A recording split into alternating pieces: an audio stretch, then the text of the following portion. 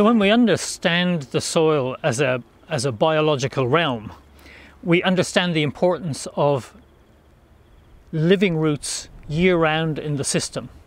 When we understand that living roots give up anywhere between 20 and 70% of their photosynthate into the soil, we understand that this is a soil that really needs to be fed.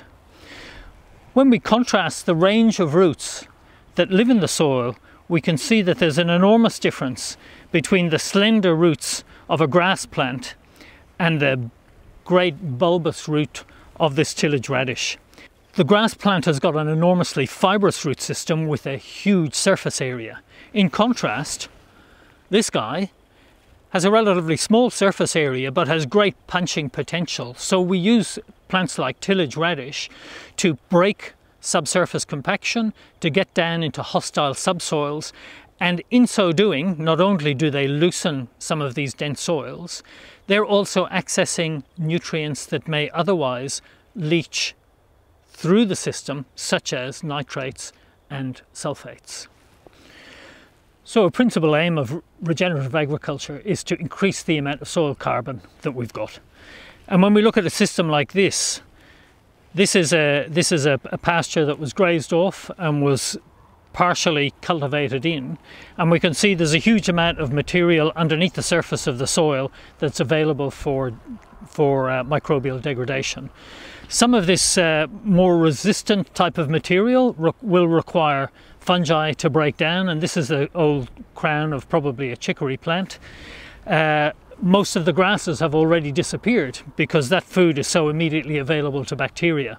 But it's all carbon in different forms, taking part in different cycles, some fast, some slow.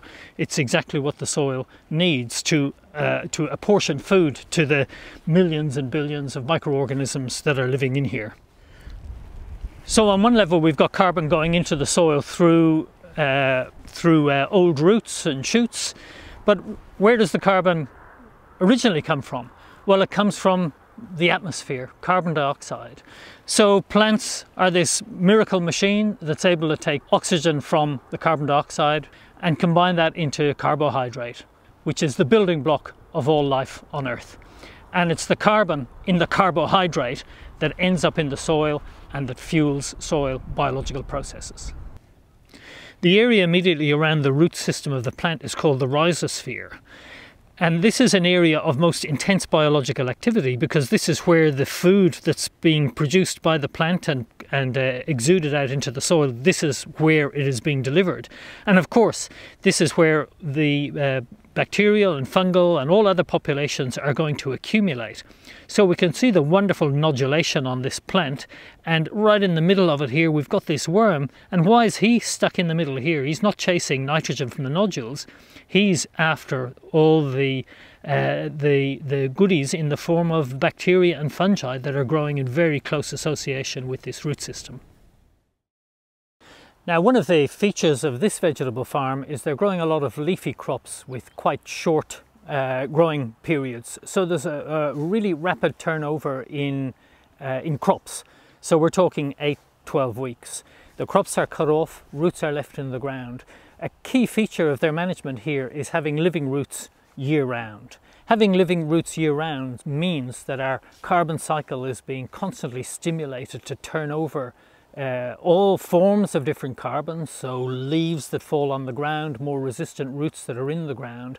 So the various forms of carbon are all cycling over and releasing nutrients and feeding the next crop. So here we are in this really big and beautiful broccoli patch here. Now, broccoli are regarded as very heavy feeders, and it's no surprise that a considerable application of compost was laid down to support the energy demands of these crops. But one of the lovely things to see here, when we start digging into the compost, we'll see that it's matted with surface roots. So the roots of the broccoli are straight into this compost and are extracting all of the goodness and energy from this compost that the plants are needing to grow and to remain healthy. The surface part of the soil here where the compost is, now this compost hasn't been dug in, this compost has just been laid on top as a surface mulch.